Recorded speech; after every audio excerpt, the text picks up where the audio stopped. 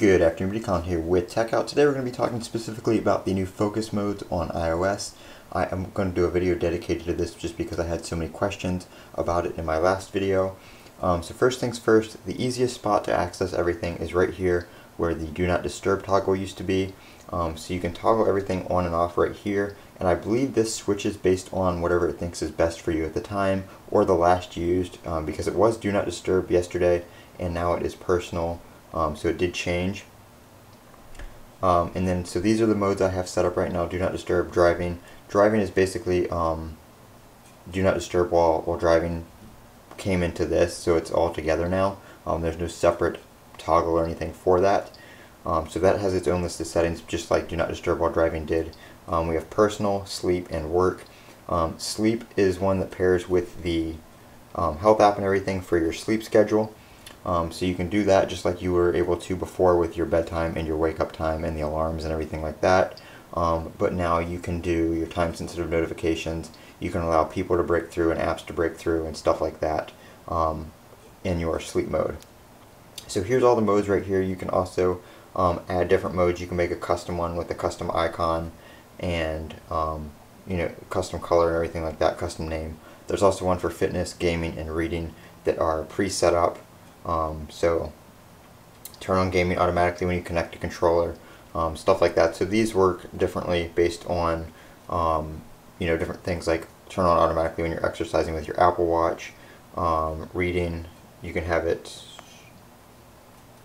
turn on automatically when you open an app to read. So if you open a reading app, that one will automatically turn on and stuff like that. So I have that. I have my work one set up to automatically turn on when I get to work. So with geofencing, it'll automatically turn on when I get to work, turn off when I leave work.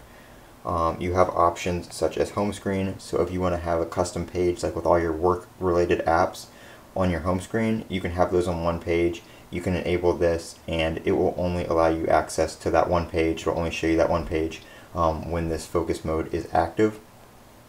So that's pretty cool. Down here in options, you can have it dim the lock screen, delayed delivery, delays all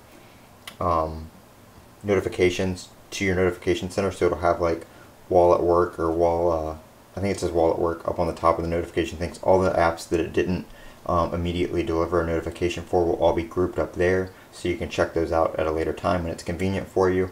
And then you can hide notification badges, which I do have on the personal one. I have that turned on so you can see nothing has a notification badge here, so that's really helpful. If you do need to use your phone, you can have that turned on so it doesn't show you the badges. So if you need to use your phone for something, you don't see an icon, oh I need to check messages, oh I need to check Twitter, oh I need to check this, stuff like that, so it's less distracting.